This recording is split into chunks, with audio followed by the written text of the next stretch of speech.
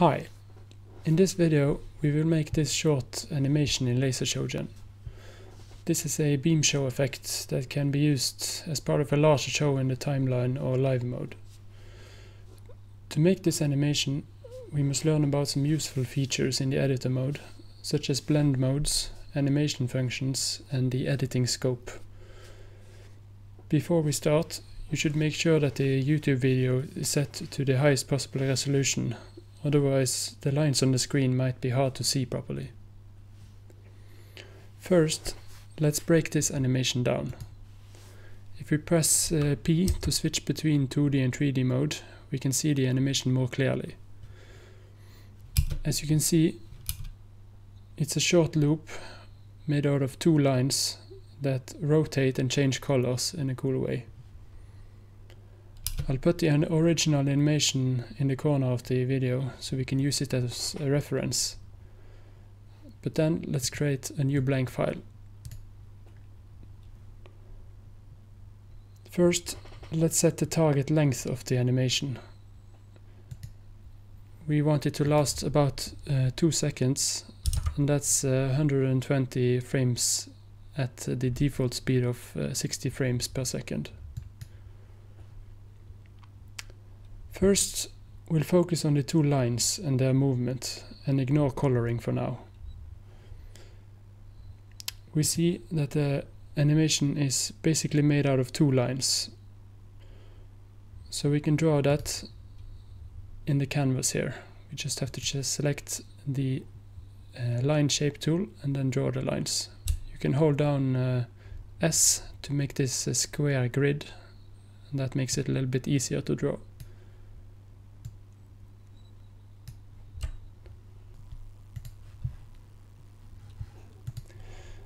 Let's study the original rotation. You can see that the lines rotate 360 degrees and then kind of reverse and goes back to the original angle. You can also see in the middle of the animation that the lines kind of contract into the middle and then expand out again. But let's ignore that for now. So, to make the rotation animation, first select both the lines. We can do that by holding down Control and then clicking on them, or in this case you can just right click and select all objects. Now just click the animation checkbox enabled down here. And also, since the rotation first rotates one way and then reverses back into the starting position, we can choose this animation function here. You can see the line goes up and then go down to the starting position, which is what we want. If we just left it at this default animation function, the object would just rotate once, but not rotate back. We could manually make it rotate back a second time, but since we are able to combine the animation into one using this animation function, we'll do that. Okay, now we can rotate the selected lines by clicking and dragging this looping arrow symbol in the corner. We drag it all around this anchor symbol in the middle until it reaches 360 degrees.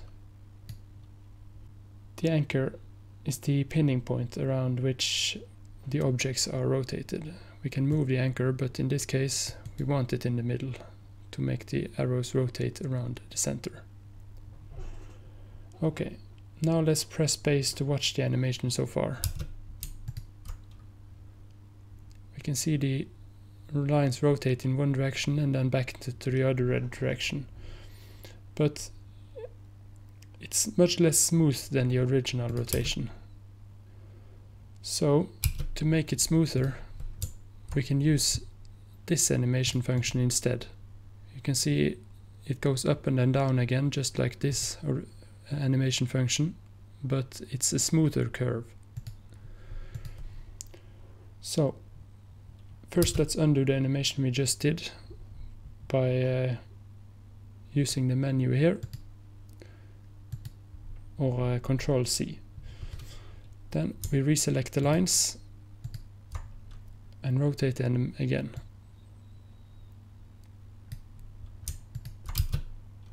Now they look perfect.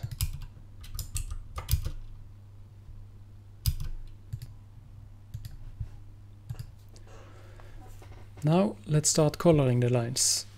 We could have just selected the proper coloring before we even drew the lines to begin with, but since we didn't, they are just white. But that's okay, we can change the coloring of existing items by using the reapply tools down here. In the original animation, we can see that the lines are first colored in a pattern gradiently alternating between green and black. So let's choose the gradient color tool here. A few options appear on the screen. Notably, we have both a primary color selector and a secondary color selector. We actually have 4 color selectors because there's an animation counterpart for each of the primary and secondary colors. But let's turn off animation just a moment to make things clearer. If we now select green as the primary color and black as the secondary color, and then click reapply colors down here, we get this. This is not quite what we wanted, because there is only 1 alternation between green and black, and the original file have 4. So we can increase the frequency here to 4 instead. Deselect the objects and reapply colors again.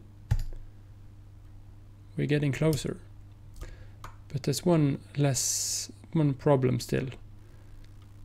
In the original file, we see the outer lines fade to black, but in this file there's a sharp edge of green at the edges. We can fix this by switching the primary and secondary color to make black be the outermost color and green take the place of black. Perfect. Now we have the same kind of coloring as the original file. Now, over the course of the original animation, we can see the color changes to red and then back to green. There's also a little flash of white in the middle, but let's ignore that and just animate the change from green to red and back again. Let's turn back on animation, and we can see the 2 animation counterpart color selectors here. This is what the primary and secondary color will animate towards. So if we just set them to be the same thing as the actual primary and secondary color, we will in effect have no animation at all. But if we select red instead of green on the animation counterpart, now the green color will animate to red and back again, since we have selected this up and down animation function. So let's reapply the colors again and then play, and yes, the color animates from green and to red and back to green. We're pretty close now. All we need to do now is animate this little shrinking and turning to white in the middle of the animation, as you can see here.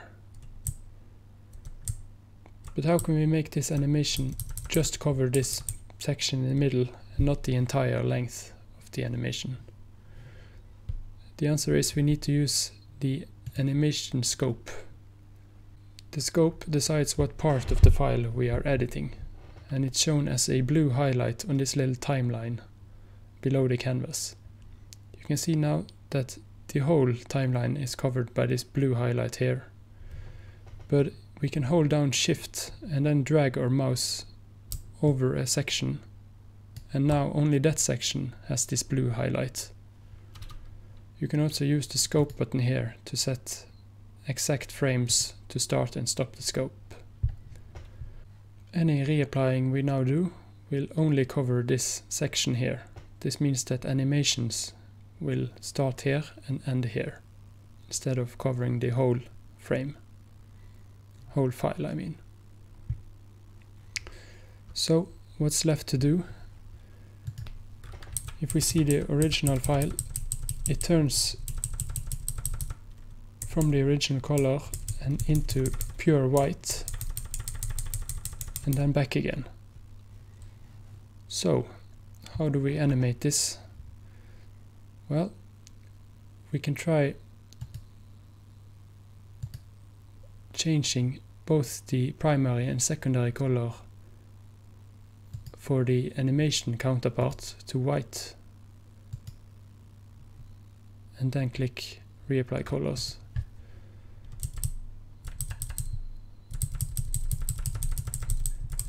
But we can see a problem.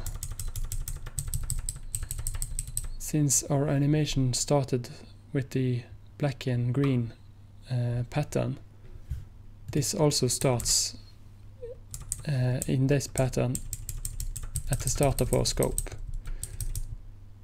It does flash to white and back, but the edges are wrong.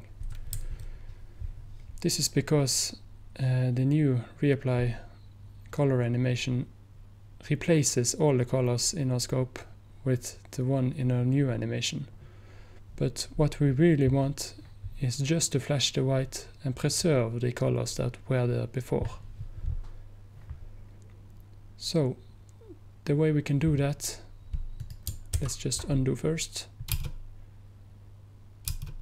The way we can do that is to change the reapply color blend mode. You can see here next to the reapply color button that we have currently selected the replace mode. The text is a bit small, but hopefully you can read it. The replace blend mode means that all the color is simply replaced. If we instead click this button until we reach the add blend mode, we can instead add more color on top of the existing color, which is what we want to do with white. As you know, black is really an absence of color, so if we choose black, it means we leave the colors alone, because we are adding black, meaning we are adding nothing. But if we add white, it will replace all the colors with white, because white is all the colors. So let's use a solid color and simply select the base color as black and then the animation counterpart as white. This will animate the color from black to white and back again, but since we have the add blend mode, this will simply affect the color by adding the white and leaving it alone when the color is black. So let's try to apply this now. If we play the file, yes, you can see now that the original animation starts with nothing and then it fades in white and then out again without affecting the underlying colors. Now the only thing left is shrinking the animation down at the same time that it flashes into white. You can see the lines get closer together and then out again. This can be done in much the same way as the rotation was done, by simply dragging this diagonal arrow in the corner here and make it smaller. This will animate inside this scope in the middle the lines to be smaller and then out again, since again we have this back and forth animation function. So if we play this,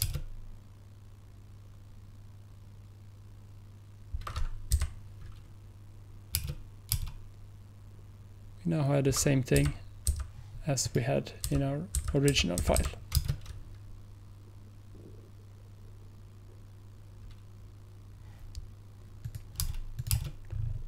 And there you have it. That's the whole animation finished. Some of this you could probably have made even easier in the timeline mode, but the point of this video was to demonstrate some advanced features in the editor mode. Hopefully we will make another video about the timeline mode later. That's it for now. Next time we will take a look at how we can easily trace a logo or drawing and make it into a laser projection. Thanks for watching.